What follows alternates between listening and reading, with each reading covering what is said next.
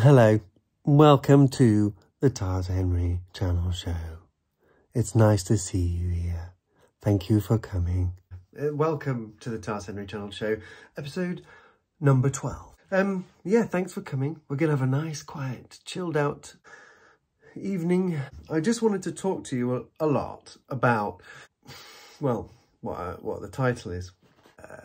Right, okay, first of all, before I start, before I begin this episode, I just want to say from the outset, anything I say about antidepressants, you must remember I'm an idiot and I don't know anything, okay? Well, I'm not an idiot, but I'm not a doctor, okay? I'm no substitute for a doctor, and I've been to see a doctor about antidepressants recently, and before I get into it, you know, I just want to say, if you have any experiences with depression or anxiety, the two situations which I manage, you need to go to see a doctor.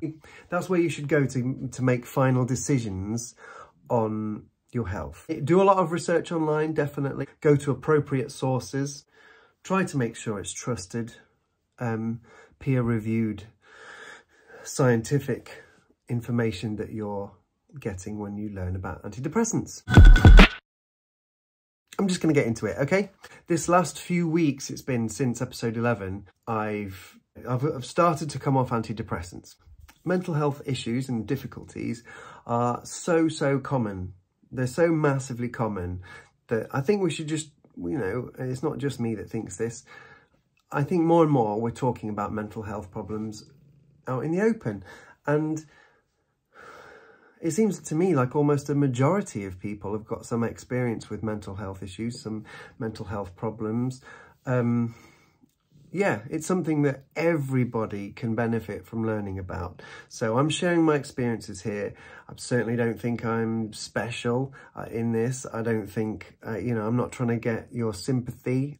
I think the modern world is a very crazy place, and we've largely swept a lot of religion under the rug, and we don't have the same kind of community anymore, and we don't have the same kind of sense of unity in our culture at the moment now, because of we're in the sort of Wild West early era of the internet, and we don't have a kind of a narrative or a shared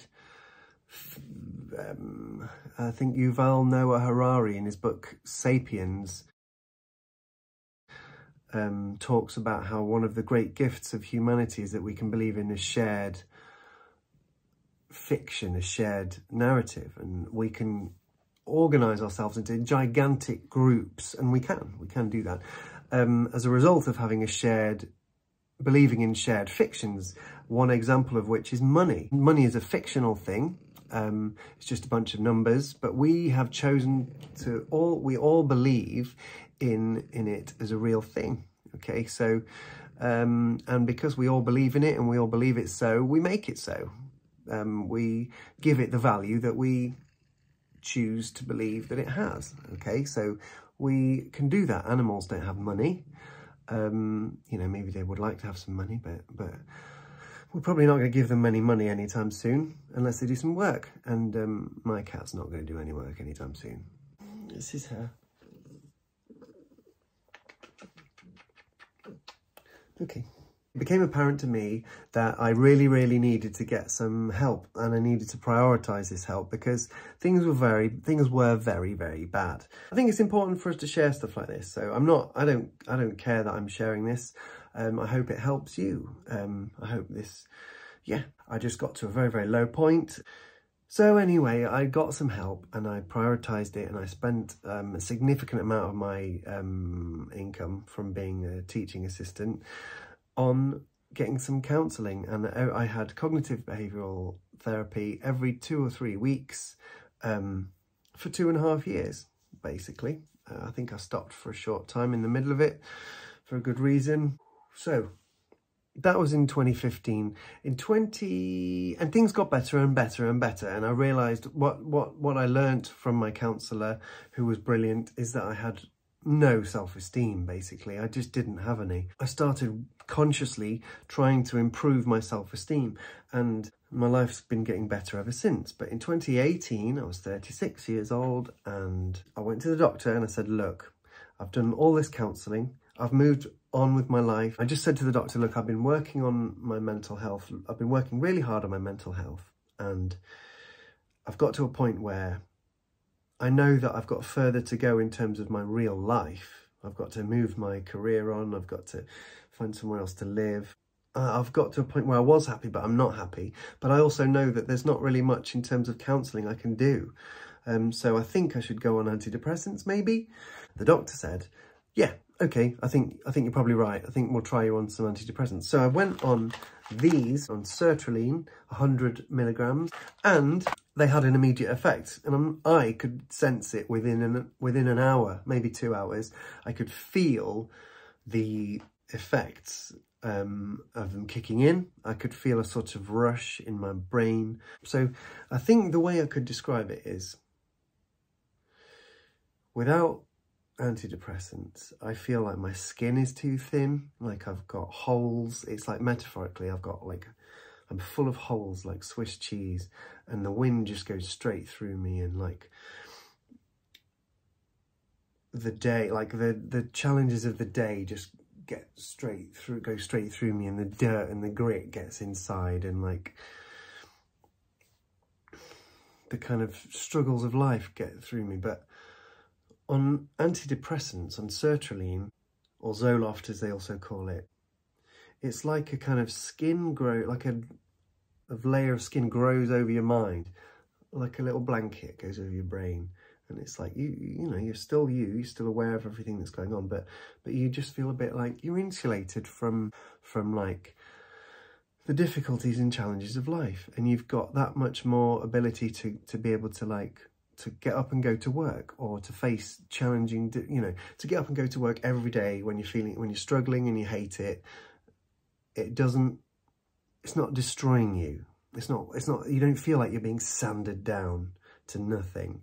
You feel like you're stronger and more sturdy and capable of letting things bounce off you. You feel bouncier. I suppose that's a way of looking at it. One thing I noticed was it made me want to drink alcohol more, which I'd never really had before, really that badly. But it made me feel sort of like I could drink more alcohol and feel okay with the hangovers and stuff. And it made me want to drink more. And I did get more of an alcohol problem after I first started it. But anyway, like I say, I don't drink anymore.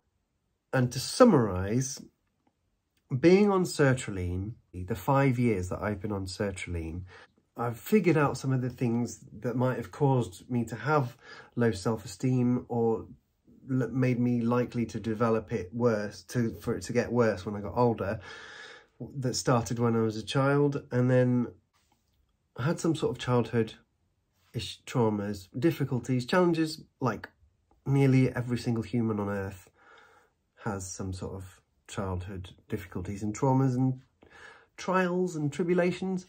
I had some too, and I'm not dramatising it, I'm just saying this is what happened, you know. So some things were shit, some things were great, you know, but the things that were bad led me to have low self-esteem, and led me to be prone to having low self-esteem as I got older. In the 5 years since I've been on sertraline, I've got my own place, I've retrained and got a new job, I've overcome my procrastination, I've recorded and produced and made my first album, okay, and I'm now at a point where I'm habitually doing things that are good for me. I've quit drinking, okay, so I'm a completely clean and sober person. 4 months in now. There might be the odd thing that pops up and go, oh, I forgot about that, but the general core nugget of trauma in my brain, right, I've identified it, I've found it, and I've held it up into the light, and I've challenged the reality of it, and processed it, and recognised deeply that that kind of thing won't happen to me again, and can't happen to me again, and that I'm in charge of my life and myself now, and no one else is, and all that kind of stuff. You know, I've processed that. I've reconnected with somebody who I lost contact with when I was 20 years old in a way that it broke my heart, and I never got over it until I reconnected with her. I needed to reconnect with her. It was sort of, it was like an echo of my childhood in a way, and it was just, I felt so deeply for her, and losing her was like confirmation of all of the things that were hurting me still from my childhood. So it was, I reconnected with this person, and we became really good friends, and it was fantastic to get to speak to her in a way. We spoke all about this kind of thing, and it changed my life. I really feel like I managed to do things since not because of the sertraline, but perhaps it really helped. I've moved forward, and I think the sertraline did help. It helped, basically. And I've managed to move my life forward in so many great ways. So anyway, a few weeks ago, I ran out of sertraline, and I'd been talking to the guys at work, and we were talking about antidepressants. We were talking about all kinds of things. And I'd read online about how antidepressants, or selective serotonin reuptake inhibitors, SSRIs, as it's a class of drugs, SSRIs, it's a type of antidepressant, and it's the type I was on. I am on still.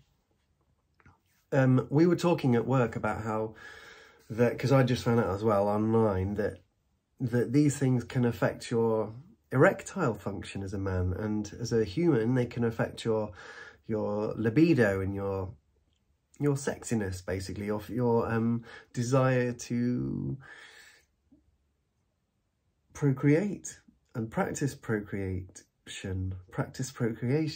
And I started to think about, like, when I first started them, and I remembered I did notice a bit of a kind of dampening down of things in the old like joy department, and it did feel a bit like, oh yeah, but I kind of thought, well, you know, it's just a side effect, it'll pass, and I forgot about it. And I did forget about it, and it didn't ruin everything. Things still worked, so I kind of got used to it, and it wasn't that bad for me. It wasn't as bad as I've read it can be. But anyway, I thought, well, actually, I've been thinking in the last few years, well, I don't really need antidepressants anymore, do I? You know, maybe they're kind of a good boost, but once I'd heard about or remembered about the whole effect it has on your kind of sexual function and your sexual drive and stuff like that, and your sexual sensations and stuff, you know, I thought, you know what? If I don't need to be on them, I don't want to be on them. If I can at all get off these, I think I'm going to. And then I ran out, and then 5 days later, so I had 5 days of cold turkey. And I know that that's bad. You shouldn't do that. You should not come off antidepressants, I'll say it again, without a doctor's help. You shouldn't go on them without doctor's help, and you shouldn't come off them without doctor's help. And there's very good reasons for that, okay? Now, because it hurts your brain. It's hard to come off them, and you can get like there's bad things that can happen. Right, so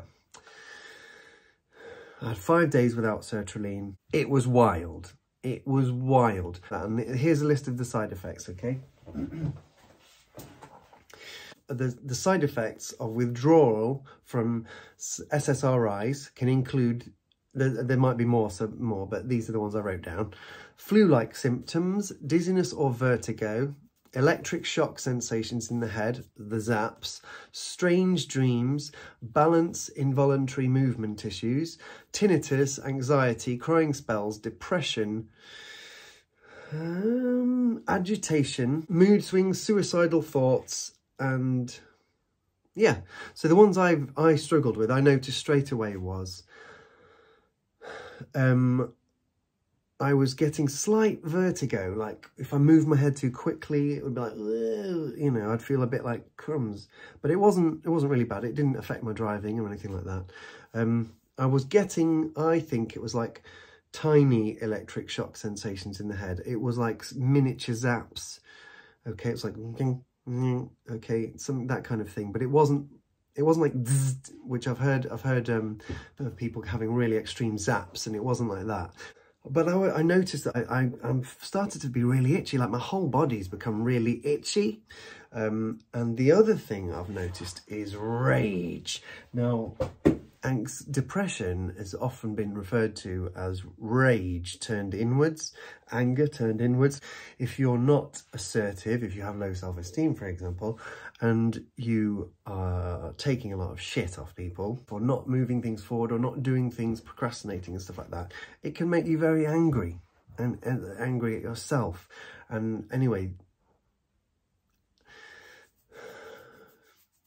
yeah, so anyway, I noticed that I was getting really, really angry and latching onto things that were sort of really mad. I went to see the doctor 2 or 3 days later. But on the 5th day, the 6th day, I started taking sertraline again.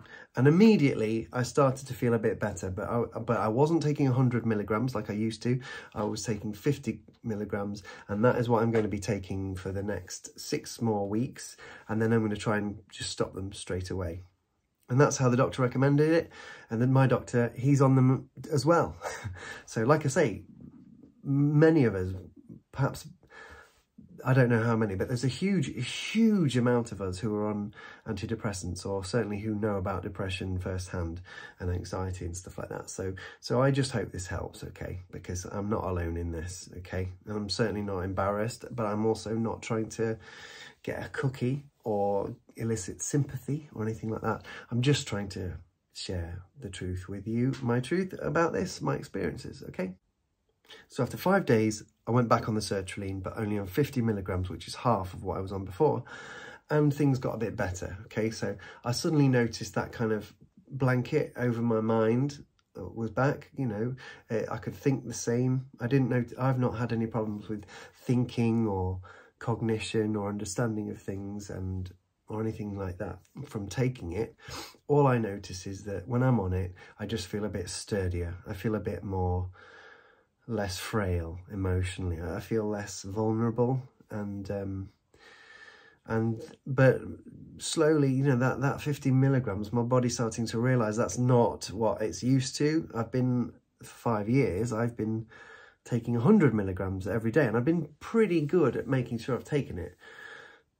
So I am starting to experience it as the amount of it in my body goes down over the weeks slowly.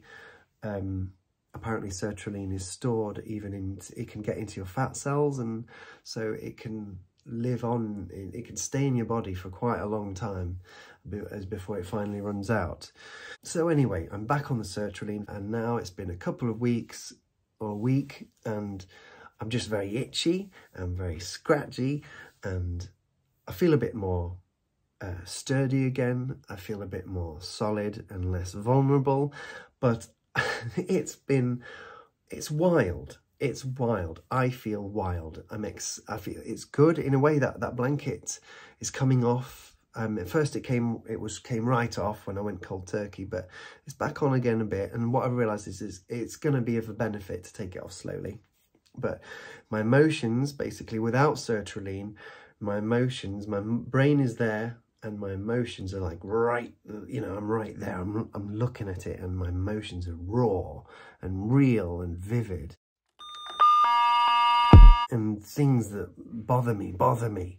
And like, I was at work, and I'm not saying I like these guys. The 2 guys that I'm about to talk about, I like them, okay? I don't have any issues with them. It's not personal. Everyone has different priorities. I'm not judging. I was at the time, I was judging, but there was 2 guys both with vans at work, and they were both idling their vans all day. And I'm very worried about the climate, and I know I'm a lorry driver, and I know I lay tarmac for a living, and I even eat meat sometimes, okay? So I know I'm not perfect. I know I'm part of the problem. I don't have children. I might not ever have children. I don't know, maybe I will, but it's looking like maybe I won't. I don't know, but I hardly ever, if ever, fly anywhere. It's not something I normally do, flying. So there's good and there's bad. but I'm generally part of the problem because I'm a human being and I live on this planet and I drive lorries all day, but that kind of helps other people travel less because I'm, you know,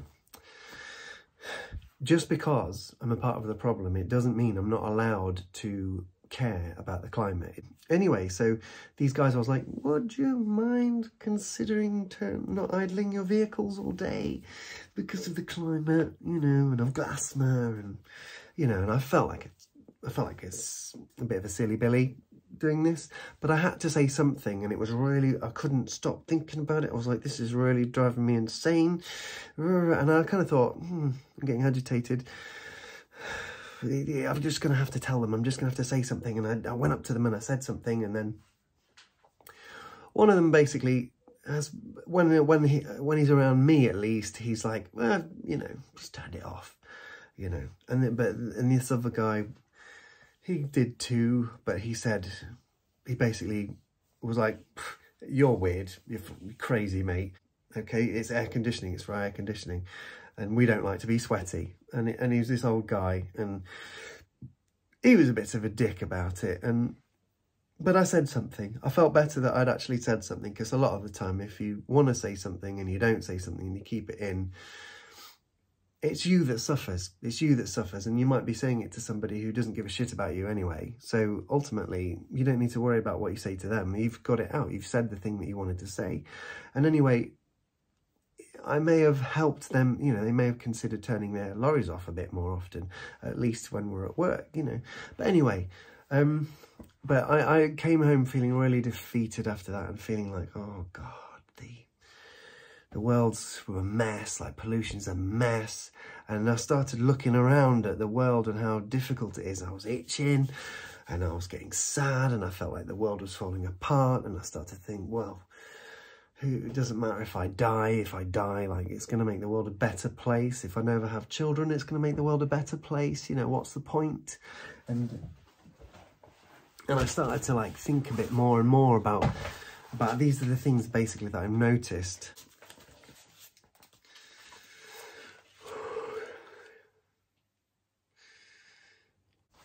So generally speaking, I've been really, really overwhelmed, and like all this stuff has been driving me absolutely crazy. And just I haven't been as bouncy, and I haven't been as invulnerable to these the kind of onslaught of news about things being bad and things going wrong and stuff like that. And I know that the news is trying to inflame you and enrage you because it gets more clicks that way. And I know that you need to be mindful and sit back and be like, okay, so the news is trying to disturb you. It's trying to upset you. Okay, it is. That's how it gets money. That's how people get engaged with it. And whether you're in the left or in the right or somewhere in between, that's what the news is doing. It's its business model is to wind you up. Okay, but someone at work mentioned, and I think this is because I'm overly sensitive and overly sensitized, you know, like I say, I've got itchy skin and things are driving me mad, and I can't let go of things, and it's a struggle at the moment to get by. I'm being a bit more OCD and a bit more obsessive, and as you can probably tell, the news has been really getting to me a lot, and the heat wave got to me. You know, the tail end of that was while I was coming off antidepressants. But anyway, this guy at work said Seabrooks, he said that Seabrooks prawn cocktail flavour crisps smell like very, very smelly willies. And for some reason I saw some on the way home, and I thought, not smelly willies, I saw Seabrooks prawn cocktail flavour loaded rings. So I bought some, and I was sat on the sofa the other night, and like I say, I never get put off my food, but I opened them and I was like, and I was like, no, I'm not going to back down this easily. And I managed to get through one packet, and I'm not going to be able to eat any more of those, because they literally, to me, it's just like smelling an unwashed penis. A very smelly penis. So I think that's you know, I'm a bit hypersensitive to smells and stuff perhaps at the moment. I don't even have a very good sense of smell, but yeah, that was quite funny really. But I'm sorry to Seabrooks crisps. I'm sure most people enjoy them, but if you do enjoy Seabrooks prawn cocktail flavour crisps, Just don't think about smelly, unwashed penises when you are enjoying those crisps. Just don't think about smelly, stinky, unwashed penises, okay? Because it's not going to help. It's not going to help you. I don't want to leave you all feeling as depressed and sad and angry as perhaps I've been over the past couple of weeks.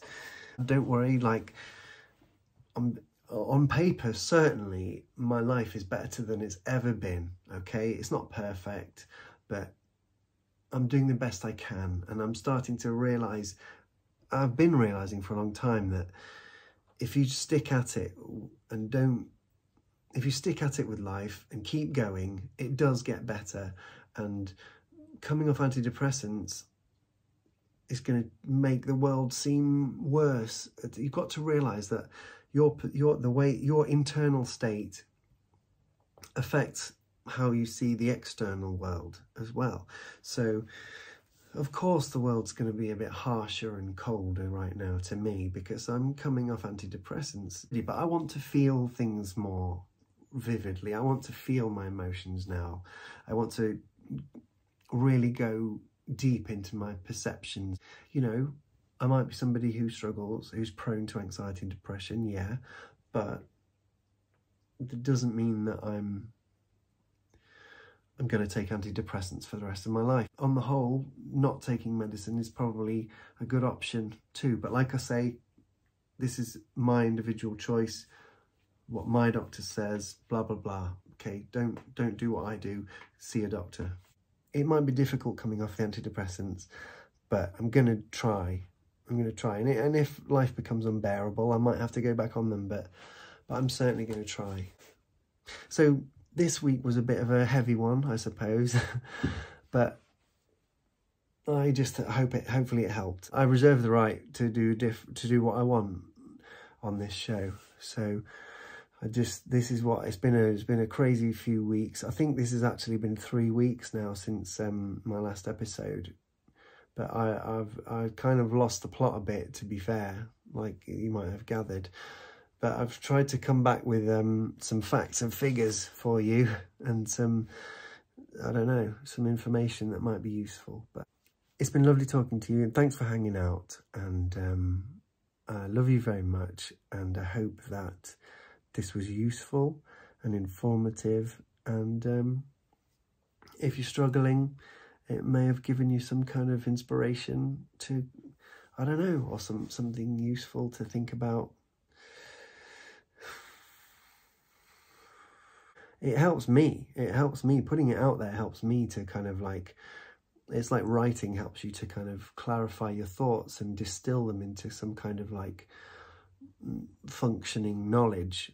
I don't know. But anyway, you take care of yourself, and I hope you're good, and I hope things aren't too bad. And if they are pretty rubbish, just keep on going, okay? Because it does get better if you know what you value and what makes you happy, and try and make decisions that help you, and try and just develop some good positive habits and do the things which you know are good for you. It will keep getting better if you just stick around and keep trying to make reasonably good decisions and good choices. Things get better. The more aware you are, the more present you are, the more conscious you are of everything in this moment, including yourself, including your perceptions and your emotions and your feelings and everything you can perceive. The more awareness you have of what's going on right now,